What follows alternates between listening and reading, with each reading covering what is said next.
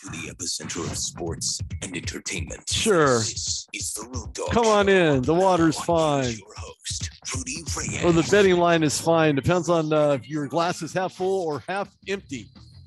Speaking of half empty, weather's about done in some parts of the world. But whether or not things work the way they should, well, I guess we're on to the right and not the left. This is Rudy Reyes on the Road Dog Show. And welcome John Ryan to the show. John, man, hey, thank you so much for joining me. I appreciate it. What's going on in your neck of the woods? Well, we're having a little bit of electricity in the area with the form of lightning, as you know, and now I think we're good to go. And, God willing, no more lightning strikes, and I think we'll be okay. I'll tell you, I know Vegas has got backup power, so hopefully it doesn't affect their line either. Speaking of lines, there was a few lines, headlines, actually, not betting lines, but headlines over the weekend, just a day or so ago. Travis Denard homered, had 4 hits as the Braves end the Reds winning streak. Try to say that 10 times fast. And it wasn't even as if the Reds weren't in any type of competitive mode, because they only lost by 1 run. But again, a loss is a loss. A win can be big. And of course, when we talk about the betting aspect of it, it was huge for Atlanta to get this win. Anybody who bet on Atlanta certainly doubled down and was able to put maybe some parlay action in regards to that game, maybe from the onset or maybe halfway through, or maybe in the 7th inning stretching that dollar, the almighty dollar, if you will. But they snapped the Reds' 12-game winning streak. And it wasn't as if it was for the faint-hearted. It was for those that went into this game thinking, well, the Reds, they're just the Reds. No, they're not just the Reds. The Reds are on fire. That's how hot the red is right now. We're talking Jupiter kind of action when you talk about red. But the Braves themselves decided to knock the Reds back down to earth. And when I think about betting lines and the lines they're in, what were the odds of any kind that the Reds would see a 12-game winning streak snapped? And then what is the line of them maybe winning the NL Central? Well, that's a great topic, Rudy, because there was a little team called the Oakland A's in 2002 that they made a movie out of called Moneyball. And I remember that season quite well, because when they got to the 12th win, guess who started to fade them? And guess who was dead wrong for 3 games in a row? And then I kind of slapped myself in the face and thought, you know what, let's see what happens with this, because this is uncharted territory and who knows. And as we know from that season, Oakland started out terribly bad. They were trying Moneyball for the first time. They made a tremendous amount of trades that they were throwing away the season. And then the winning streak started. So it was very similar to this winning streak for Cincinnati. As you said, Cincinnati has been not a good team for many, many years now. And it's been 2012 since they did win 10 games in a row.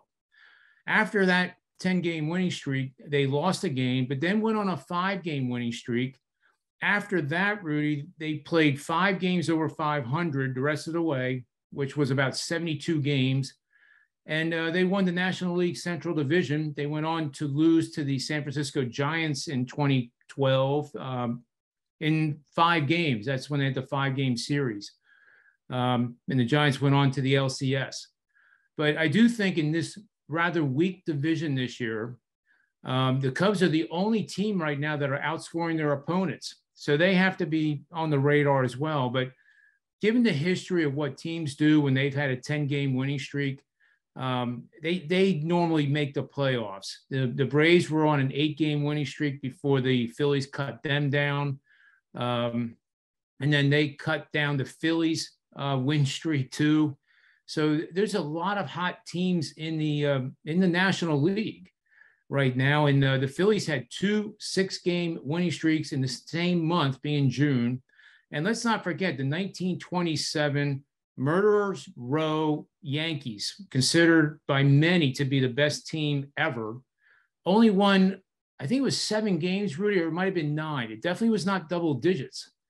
So even back then, when they didn't really have the parity that we have now, it was very tough to win 10 games in a row at the Major League Baseball level. But I think Cincinnati will be okay. I would encourage people not to think that they are the Reds of old. because look at those 4 rookies that they have. I mean, it's nuts. Those guys are all of a sudden, brought to the majors, and they're contributing in a big way. And I would not fade them with a 10-foot pole.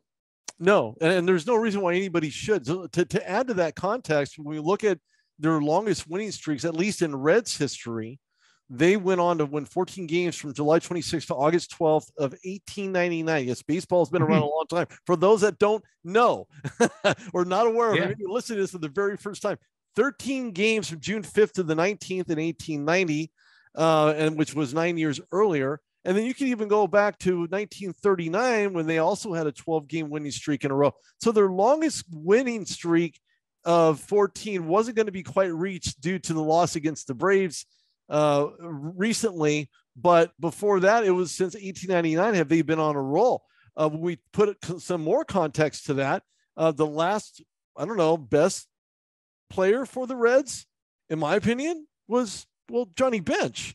But even then, not a very good Reds team. He was a highlight reel. Obviously, first batter in the rotation on many accounts during the regular season.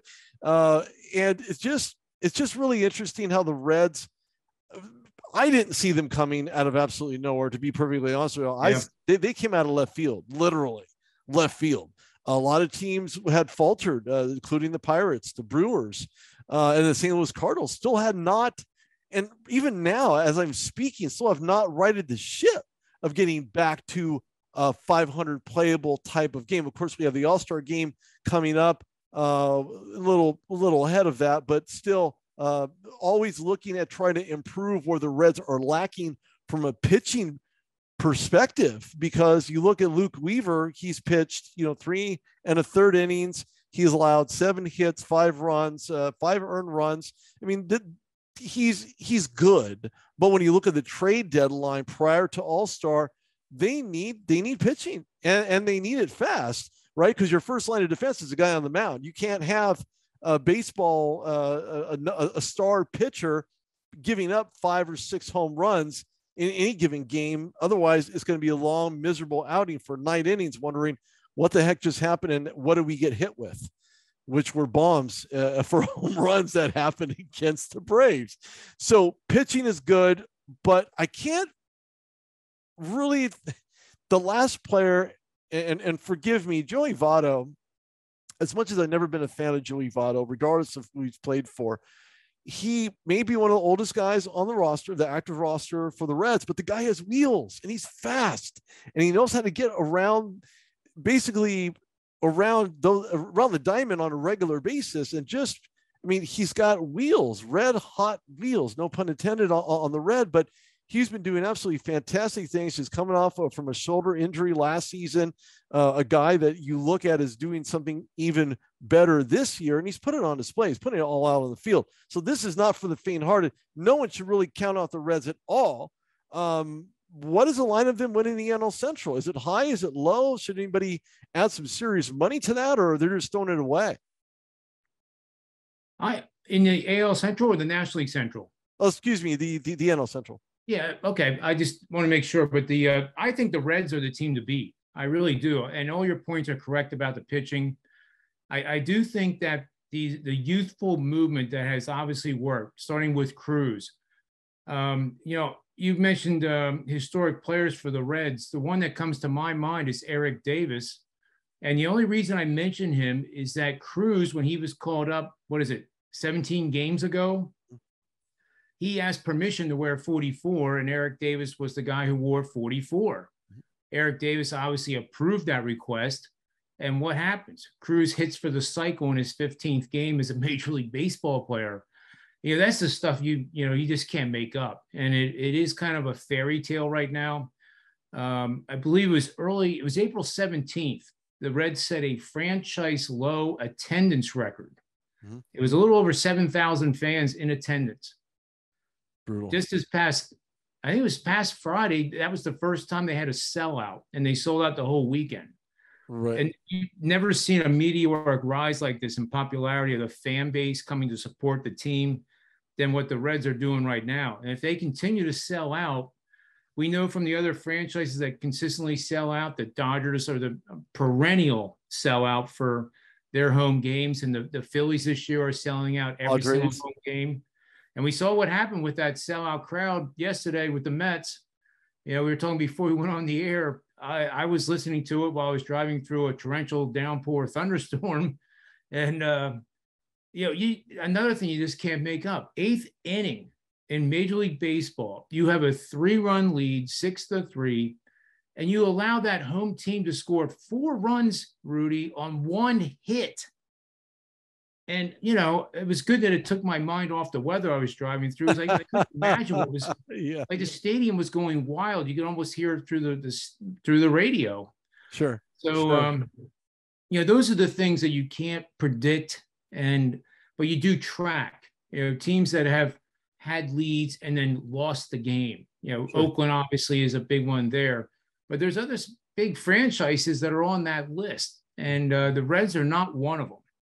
So the Reds are a team that's very resilient. And, if the starting pitching, like you said, it's overall, it's not enough to make to the NLCS in any given year, but this seems to be one of those years that we could see a lot of magical events happen that we're not expecting. Sure. No, you know what? I would hate to think that the Reds are going to fall to earth in some way, shape, or form. And people are going to wonder, well, is this just a fluke? Is this fairy tale over? Is Cinderella going to lose her slipper? I mean, what's really going on? Are they going to continue this win streak? So as far as the odds of them in the actual betting line, where do the Reds sit? Are they the favorites to win the NL Central? If so, what does the line look like right now? They are right now. I'm just going to pull up the current lines right now from BetMGM, which is the place that I do like best, but I do have several outlets to bet at, which is advice for the person out there that's just starting. You want to try, even if you have $100 in there and you're betting pizza money on these games just to learn. That's a really smart way to go. Try to get the best line possible. But in the futures here, let me just pull it up real quick. We got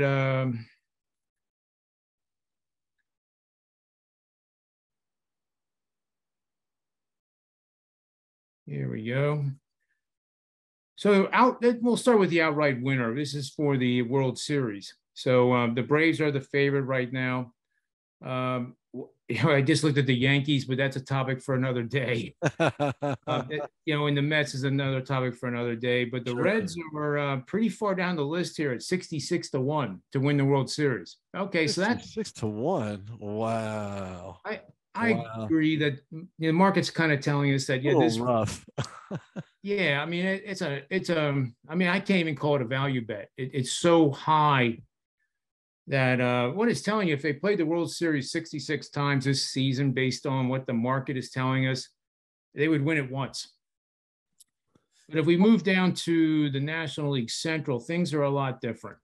Oh, sure, because you're isolating, teams that are playing within 500s of one another. So right. This is very, and as I purposefully said, that this Central, the NL Central itself, is very tightly wound. You're going to see this because there's going to be a lot more conjecture within not only pre-All-Star, pre-trade deadline, but post-All-Star as well. I see all these teams going down hot on the wire. Who ends up taking the NL Central, though? Well, here's the betting odds. Milwaukee is the favorite at plus 130. I'm not surprised by that, but the Reds are still plus 250, which means you're getting $250 in return for every $100 bet, which means if you put $100 in at the window, you're getting $350 back if they win the division. I think that's a pretty good bet, but not to get sidetracked here, but the Cardinals I have not figured them out. They are one of the worst record teams in the National League, but let's not forget they won, 17 games in the 2020 season in a row. Mm-hmm. And not that they're going to do that again, but on paper, this team is better than the rest of the teams in the division. Whether they can pull it off or not is a completely different story. I don't buy that at all. My gosh, they haven't done anything. Right. If you're a team playing below 500 and you're consistently play below 500, you're playing teams that are over 500, let's say, right? As an example. Yep. And if you lose against those teams that are 500, you almost expected to lose those games because the teams you're playing have a better batting average. They have more stolen bases. They have better bats. The rotation's better. The talent is better. There's so many moving parts to that. So for that line to be that low, I mean, look, I understand the Cardinals are fighters and they're bruisers.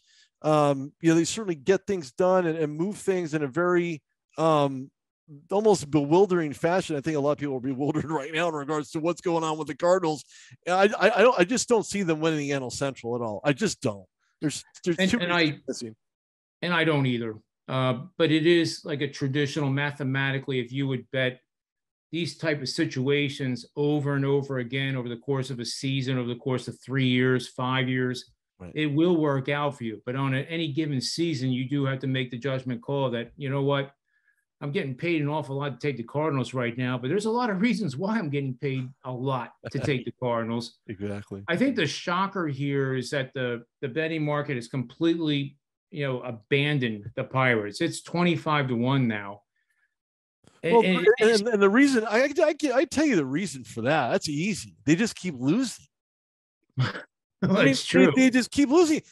They were well above. They were at 534, 536, somewhere in the draw. Anyway, above 500 prior to this 7-game losing streak, 8-game losing streak. So the minute that the Cardinals got cold, the Reds got hot, which happens. Yeah. It happens within the division because you're playing division foes and they're very familiar with you. They understand your rotation. They're very intelligent, have a high baseball IQ. They're very methodical. They know what you're going to put in. I mean, it's like the NFL in the sense of you play your foe twice a year. If you're lucky, or if you're not, depends on what side of the football you're on. Unlucky to play them in postseason. And if you play them in postseason, then the odds are no better. Depends on the winning record, obviously, headed into postseason. But baseball is a completely different animal. Even though you're preparing for the same familiar foe, you're playing for the same. The same goal is to beat that respective team out within your division in order to get a shot to win the division. And again, once the Pirates went cold, the Reds got hot, and now they're red hot. And the Pirates just still have not figured out the pitching, which has been their biggest Achilles heel. They make the worst trades when they shouldn't. Ownership should know better than that. They've done this too many times and have gotten very little ROI on that. So as far as the Pirates, so the big question I have is this: what are the odds that the Pirates will even get to the World Series at their current winning percentage? Probably 0. I mean, not to get the Pirates fans upset with me, but it's perfectly okay. It happens. If they have 0 chance, or let's just say they're at 0.0, then they're at 0.0. The Reds themselves have basically suffered along with their fans for many decades. And the fact alone that they need pitching, they can need a lot worse than just pitchers as part of the trade deadline. Okay, let's just be honest here. Yeah. Say they get some good pitchers. Maybe they find a guy in their farm system, their AAA affiliate or whatnot. Does that, obviously it increases their winning percentage. And again, winning percentages do have a lot to do with lines and betting lines and so on. But do the Reds get to, not only win the NL Central, but maybe win the NL? What are the odds of that actually happening literally? Well, it's 30-1.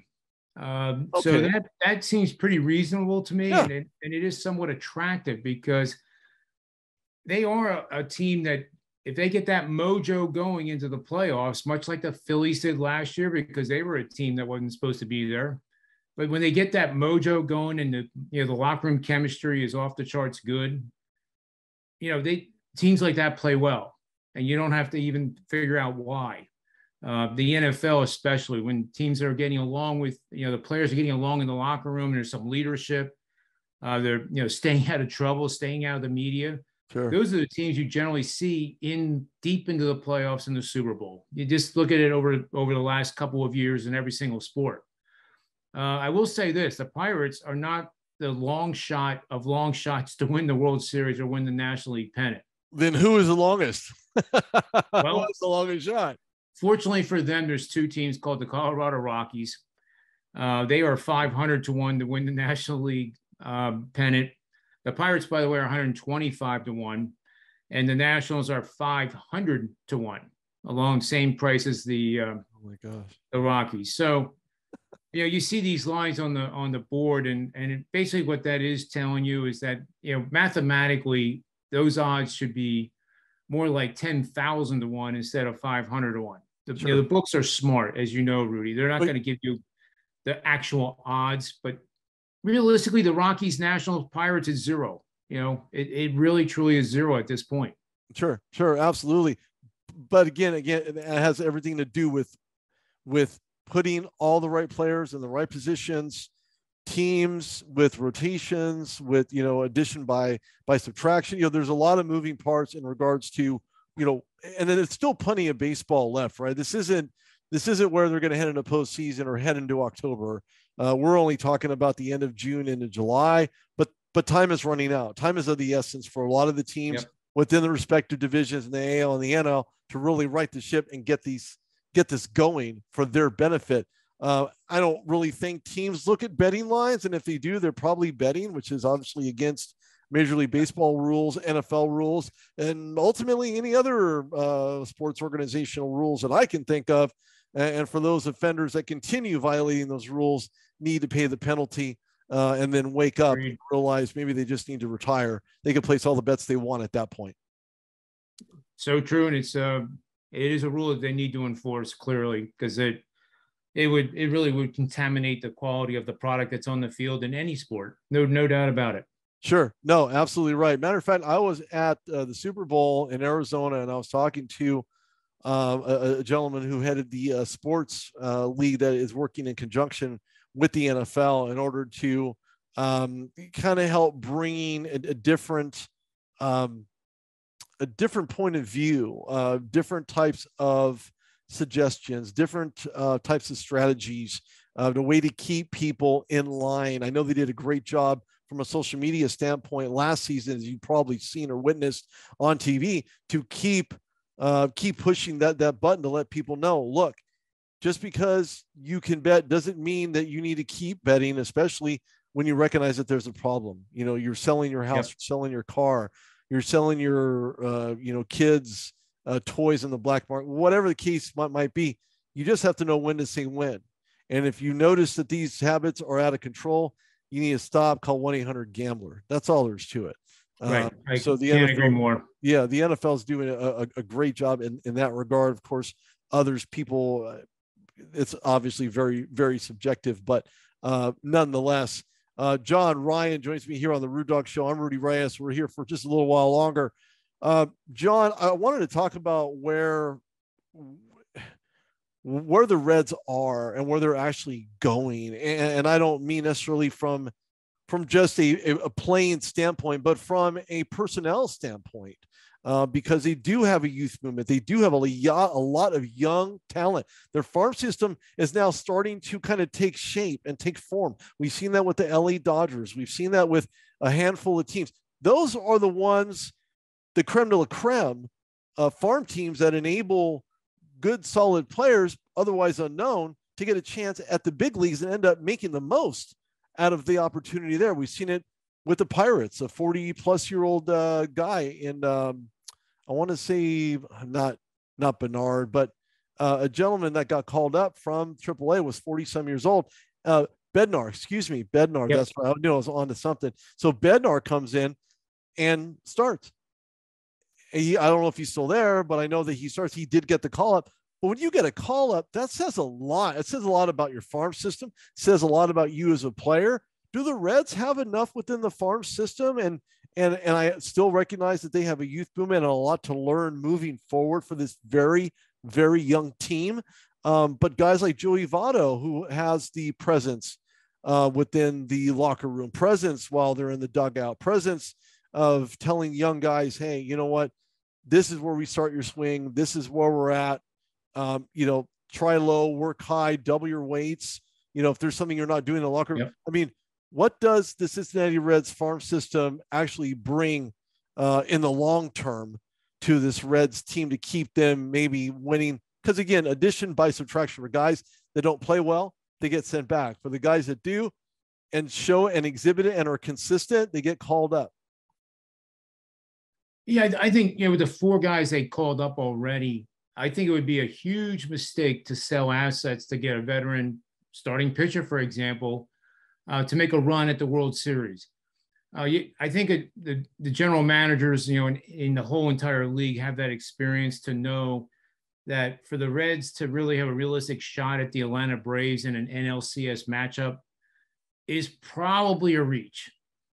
So I think really, if I'm a Reds fan, what I would want to see is them keep everything the same. Don't be buyers, don't be sellers at the trade deadline. Keep everything the same. The assets are good. As you mentioned, the farm system is really coming together now.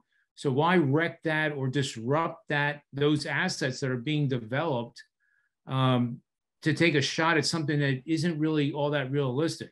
Sure. However, if they do that, then I think in 3 years, they might be the contender that, takes down the Dodgers, for example, because it seems like the Dodgers are there every year. And not to get off track here, Rudy, but look at the Dodgers right now.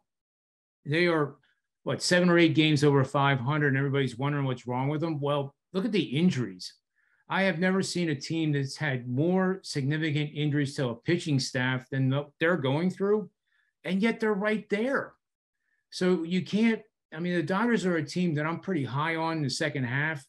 And when they get healthy, look out the rest of the league. They actually could be the team that ends up taking down Atlanta and winning this thing. But for the Reds to think that they could take down Atlanta, the Giants are playing extraordinarily well again. Arizona, I think, is going to hang in there, but I think there's too much between. Even the Padres, I think, can make a run and possibly get a wild card. I would put the Padres ahead of the Reds. So I think if they win the division, I think that would be a major leap forward. And then they build from there. And like I said, 3 years from now, be on track to get to the World Series and see what happens. They have a load of talent and rookies and prospects. And to wreck that, I think, would be a huge mistake. Sure. No, and I believe the actual reach to acquire said talent, the guys that have been on the mound, the ones that are extremely experienced, that have the time in, that have won multiple Cy Young awards, or Gold Gloves, whatnot.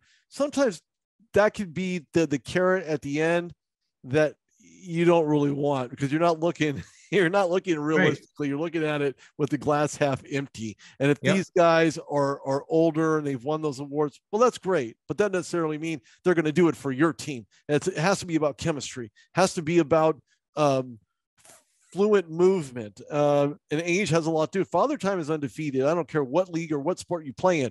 Everybody's going to feel that pinch. It doesn't matter who you are or what you do. Yep. So as far as where the Reds are concerned and where I see them moving forward in a very positive direction, not just because they're in the National League, but to your point about the Dodgers, to continue developmental baseball within the AAA, within the farm system, that will gain much more and will pay more dividends, literally and figuratively, if you're a betting person on those games. And of course, futures for these guys is basically right in front of them. It just depends on how they're able to perform on the mound, as well as those that are in the outfield, playing defense, or batters that are hot prospects as well. So, there's still plenty of baseball to be played. I'm not going to count the Reds out yet. That could change. But as of right now, I think the Reds are still in contention. The margins aren't there for betting lines and things of that nature, but that will all take shape. But again, as I said earlier, it's going to be indicative of what their records actually are, how they play in postseason. As they get towards postseason, what does that look like? What does a rotation look like? Where are they hitting at? What's the batting average? How many home runs? So many nuances of where these teams actually lay is going to be a huge, huge difference between those that are wanting to bet and those that wouldn't take the bet, which is the difference in night and day. I can't agree more. And lastly, I'll just add this, Rudy, about the Reds, is that I've been, talking about 4 rookies and Cruz and how great they are contributing now. Let's not forget that these guys have never played 162 games. Even if they were called up 15 games ago, they're looking at 150 games, which they have never played in consecutive fashion like the marathon of Major League Baseball is. And there is a concern about fatigue and experiencing that towards the end of the season. That could work against them. But then I think of guys like you mentioned, Joey Votto in the locker room right now, doing what he can as a leader to say, you know what, guys, we're doing great right now, but we're halfway done. We're at game number 81, and this is a 162 game season. So you better take care of yourself, stay out of the nightclubs, and just, take care of yourself to be able to play every day at the best of your ability. And maybe we'll have some magic at the end of the year. And I think his value as a leader, I think, is immeasurable for that team right now. Sure. No, it definitely is. Veteran leadership goes a long way. And again, it doesn't matter what sport you're in. For guys that are still able to play, that are able to mentor, that want to mentor those that are younger, to give them the insight, where they've been, how they've done it, being a World Series winner, just being able to really kind of give the old young mix kind of flavor going on in the dugout that the Reds are currently dealing with right now.